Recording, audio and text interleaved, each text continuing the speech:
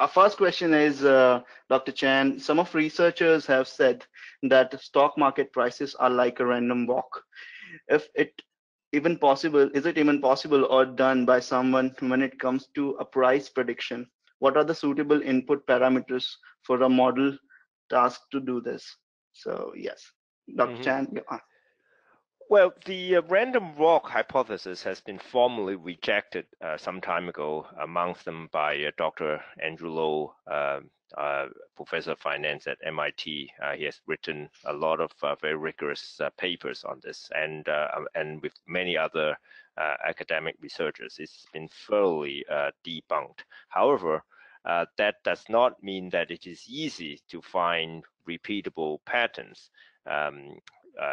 Even though that it is not random. And the reason is that the signal to noise ratio is indeed still very small. Also, there are issues of regime shifts and also issues of what is called competition or alpha decay. So whatever arbitrage strategy that worked for a while, and if it has a very significant alpha, many researchers, many traders would have caught on, and they will start arbitraging it away. So it is indeed not easy to find a very strong signal. But that said, it is not impossible. The proof is in the pudding. You can see many quant funds such as Renaissance Technologies, Two Sigma, D Shore, PDD Partners, and on, Millennium Partners, and on, are able to generate positive returns every year and significant alpha every year. So our job is to find these hidden alphas.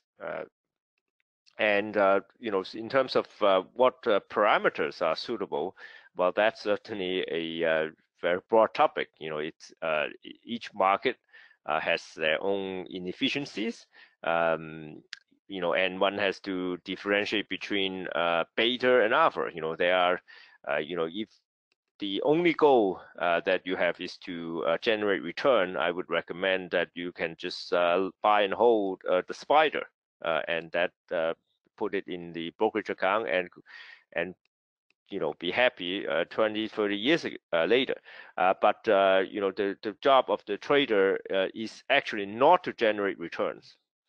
It is to generate risk-adjusted return, namely that you have to make sure that every year you have positive return, because if you are just buy and hold spider, what you will get is a long drawdown period or maybe very steep drawdown. It is not unheard of for the spider to drop 22% in one day, not in a year, but in one day.